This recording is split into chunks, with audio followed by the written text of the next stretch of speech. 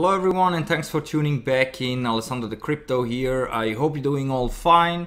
So let's have an update on the Bitcoin price, because right now we are seeing already some of the altcoins, especially here Bancor, already starting to pump again. So let's see if we're gonna see a continuation also on the Bitcoin price or not. Currently I'm still a bit more bullish than bearish, because currently we are bouncing from a very important support area, and it also looks like that in my own indicator I'm gonna get very soon a buy signal. So we might have another chance here to go long and possibly ride it up towards this $12,500 resistance. But this is what we're gonna have to see in the bigger time frames. Let's start here first with the lower time frames, because as you can see we are still struggling to break through here the 20 moving average and also the 200 moving average in the 1 hour time frame. We also have currently the RSI trading below the 50 level, which is a bearish sign, and in theory we should be squeezing here between 11,750 and here the support of $11,600 before we're gonna see a potential breakout to the upside. But also there is a high chance that we could break down here to the downside and have the bearish scenario where we're going next towards 10K. But currently we're still holding the support, so nothing is lost here. We still have a very high chance that we could have another bounce and another leg up here towards $12,500. So let's have a look also into the Bollinger Band, because currently we are trading in the upper area and we have the resistance up here at 11,800. So as soon as we're gonna close an hour candle above 11,800, I think this could initiate another pump towards $12,000 to $12,500 if you want to take this long opportunity. But there is also a high chance that we're gonna stay in this region here between 11,800 and down here at $11,600 for the next couple of hours before we're going to push higher. Also, as you can see here, the stochastic is already getting in overbought condition and MACD is still flat. So also here we're waiting for an important 1 hourly close above $11,800 or below $11,600 to see potentially where we could be heading in the next couple of hours. This is just the 1 hour time frame. The lower time frames are not so significant, but at least we will see where we could be heading into next in the next couple of hours. And also, if you think that you want to open up a long position, then maybe wait till the 1 hour is getting to oversold condition and then start to scale in longs, as long as we are also keeping up with our support here of $11,600.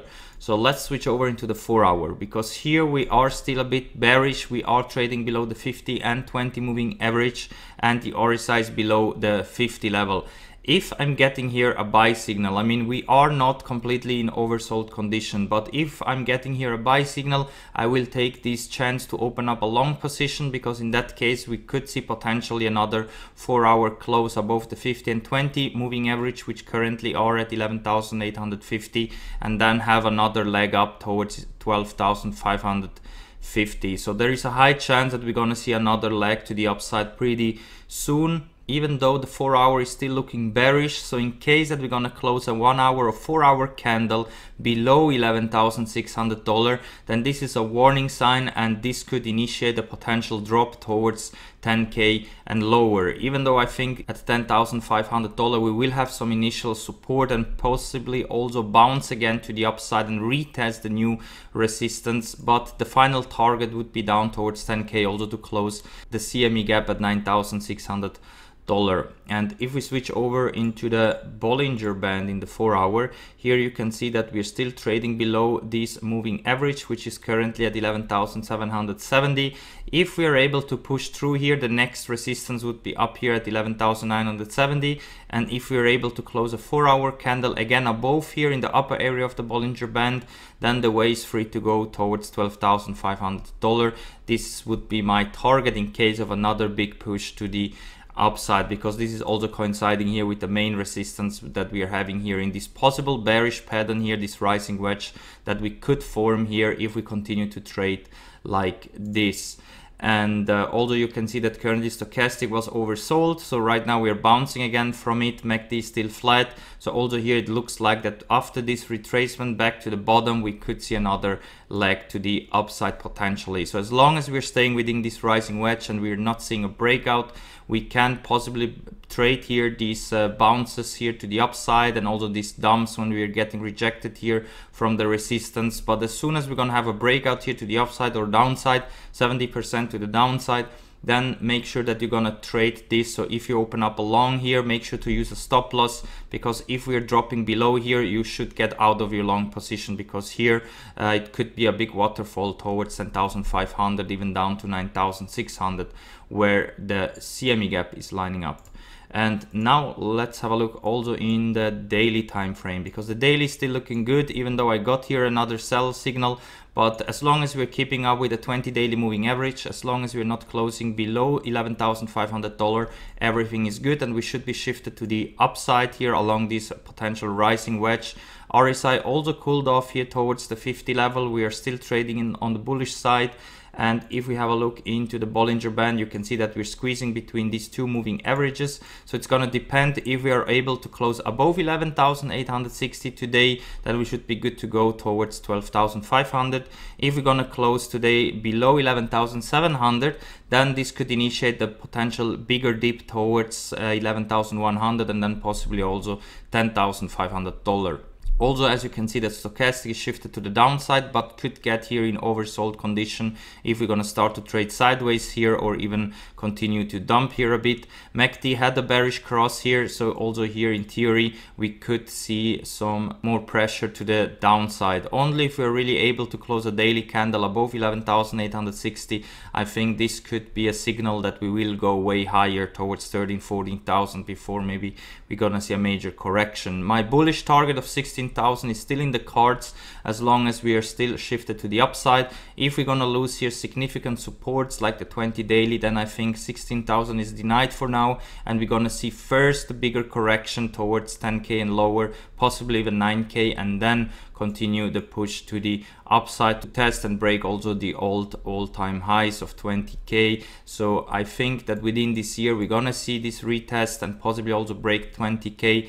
But the question is only when we will see a major correction towards these targets down here. And even the 200 daily moving average, which currently is at $9,000, is also a potential retest target if we're gonna have a drop down to those levels, because the 20 weekly is somewhere here at around $9,700, where also the CME gap is lining up, and the 200 is a bit below here towards 9,000. So it is also possible that we're just going down to retest the 200 daily moving average. We can also have a look here into the CME chart. Here the 200 is currently at 8,750. So if we're gonna have a major dump here, I'm watching here at the CME chart where the 200 daily is and where we're gonna bounce. Because if we're going to retest here the 200 daily moving average, this would indicate that we are very strong and we will see a potential big bounce from it to the upside, also shake out some weak hands on the way down, and at the same time we're gonna fill up here the CME gap that was created, and potentially also cool off here a bit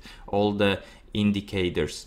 And now let's switch over into the weekly quickly, because also here you can see that the RSI is looking a bit toppy. I didn't get here a sell signal yet, so we still have some room left to the upside, even though also here it looks a bit toppy in my opinion. So retest down here towards the 20 weekly at 9,800, possibly even down towards the 200 daily at $9,000 is still very likely. And if we have also a look here into the Bollinger Band, you can see that after getting rejected up here, we most likely will see a potential correction down to these two moving averages here. So between $10,300 and $9,400.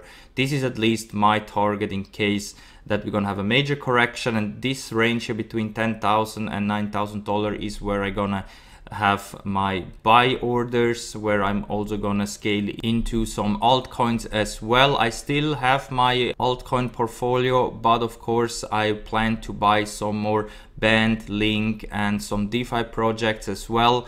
So that's why I'm still waiting for a bigger correction so I can scale in a bit more into alts, because currently I have over 90% on Bitcoin. I mean, it will not change, but some fiat that I have put it into my Coinbase and Binance account, I will buy also some of these DeFi projects, because I think for the next big parabolic run, mostly all of these altcoins will also have a big run as well, and maybe some of them will even outperform Bitcoin. So you will be able to take even more profits into Bitcoin and multiply your Bitcoin, also trading with altcoins, not only with going long and short on Bybit or Phemex, for example, where you can trade Bitcoin and other assets up to 100x leverage, but also if you do some swing trades over on Binance, you can also multiply your Bitcoin as well. And if you need an account over on Binance, if you use my link that you find down below here in the video description, you will get 10% off the fees when you buy or sell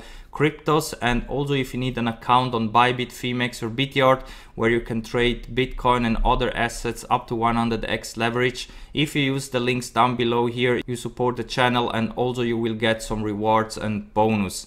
And make sure also if you're taking out profits in Tether to trade it here on Bityard, because here you can trade all the coins with your Tether without even own these coins. And right now here you can also trade derivatives. So if you're interested to trade gold, for example, or oil, here easily with Tether you can trade these as well without KYC, nothing. Just register with the link that you find down below here for Bityard and you can immediately start to trade everything you want. And with that said, guys, I'm gonna wrap it up for now. Don't forget to subscribe to our $10 worth of Bitcoin giveaway. The subscription video is popping up at the end of this video. Moon up the likes here, subscribe to the channel, and also make sure to tune in our free Discord trading chat. The chat is completely for free and everyone is welcome. So thank you very much for watching, my friends, and we're gonna see us all in the next one. Bye.